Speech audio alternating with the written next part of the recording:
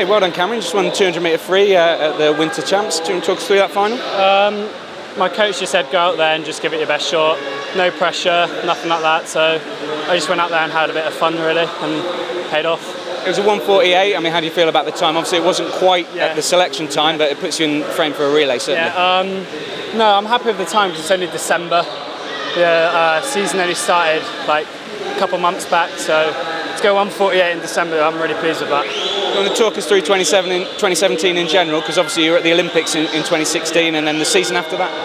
Well, 2017 wasn't really my year, to be honest. I had an accident in 2017 and that kind of prohibited my training a bit, but I'm looking forward to 2018 and what that brings, so yeah, it's going to be good. So swimming a 1:48 at this point in the season, are you confident that you can then lower your PB, maybe go 1:47, 1:46? Yeah, I think I'm really confident now. I've been training really well, so to go, like I said, to go 1:48 here brings me a lot of confidence.